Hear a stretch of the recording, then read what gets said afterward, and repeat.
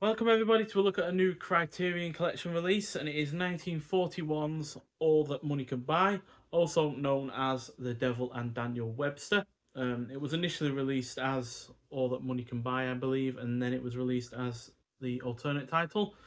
I think they originally didn't want to make it that original alternate title because it was too close to another film that had a similar kind of title, completely unrelated to the film itself, but it had a similar title. So yeah, this is directed by William Dertrill, who I've seen four other films from. The two favourites from him though are The Hunchback of Notre Dame and Dark City. And this is a supernatural drama, clocking in at 107 minutes long. Stars the likes of Edward Arnold, who was in John Doe, City That Never Sleeps, and Secret of the Blue Room.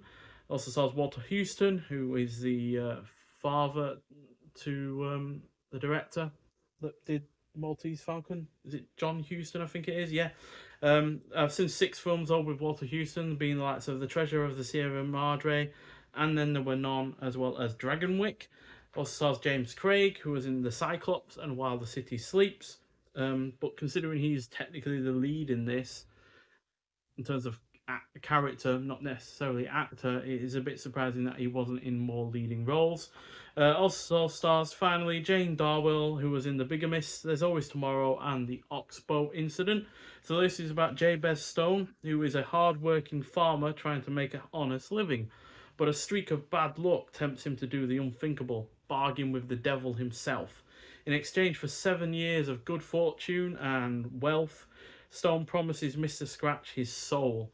But when the troubled farmer begins to realise the error of his choice, he enlists the aid of the one man who might save him, the legendary orator and politician Daniel Webster. So this is thematically extremely well realised, especially as you see our lead character go from a humble man, someone that is struggling with his lack of wealth and the poverty that is around him as well, because other farmers are also dealing with the same kind of situation that he's dealing with.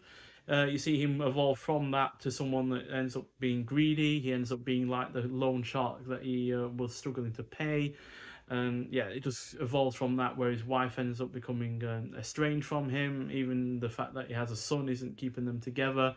So yeah, it's really, really well done in that regard. However, the plot is unfortunately predictable at certain points, which does slightly undermine the experience. But on the whole, this is an engrossing and well executed effort. The cast is also great, it is well paced. The score by Bernard Herrmann is excellent.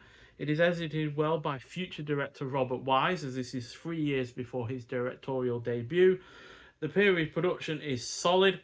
The character interactions are well handled. The cinematography is on point, and it was kind of joyful to finally get a reference that has been in one of my favourite Treehouse of Horror episodes from The Simpsons, as this does feature the jury of the damned that is in that episode where yeah, basically they don't have enough seats, and you have I think it's Blackbeard sitting on a chair, and he says, "I am sitting on a high chair, is I," or something like that. But yeah, really rather great to get that reference, as yeah, obviously The Simpsons reference many films over there, many series, and yeah, it's really rather nice to finally get around to seeing one of those films that it's referenced. So yeah, overall an excellent effort, 4 out of 5 from me. And yeah, this is a really rather nice release from Criterion. Now it's not a 4K or anything like that. I imagine it might get a 4K release at some point in the future, but yeah, still really rather good looking restoration on this. So it's had a new 4K digital restoration with uncompressed monorail soundtrack. You got audio commentary on the disc by film historian Bruce Eder and Stephen C. Smith, who is a biographer of composer Bernard Herrmann. You got new restoration demonstration. You got a reading by actor Alec Baldwin of the short story by Stephen Vincent Bennett, on which the film is based. You got an episode of the Criterion Channel series Observations on Film Art about the film's editing.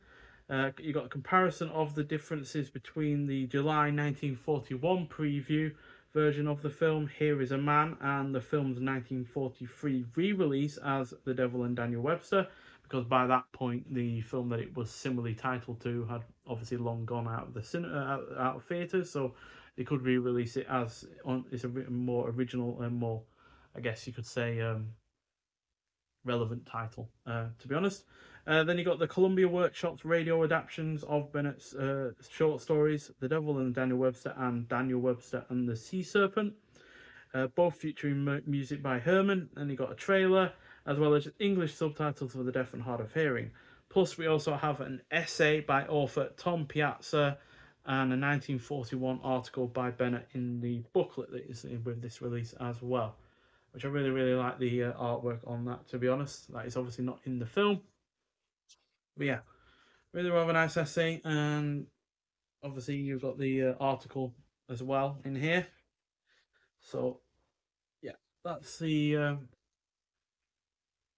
essay with the credits at the back there, and then you got the article there as well. So yeah, all really rather well done, to be honest. Like I said, the 4K restoration looks really, really rather good. One of the better ones from in terms of Blu-rays recently, from anyone, to be honest, in terms of boutique labels. But yeah, still overall a really, really good film, and one that I highly, highly recommend, because the director's done at least a couple of other films that I've enjoyed before. You've got a really, really good cast that I've seen in several films before as well. And even though it does have its predictable points, the themes of this resonate so well that ultimately the predictable aspects just don't really matter at the end of the day, outside of obviously rating the film. So yeah, but nonetheless, thank you for watching. If you have seen this film before, I'd like to hear your thoughts on it, and I'll see you in the next one. Bye.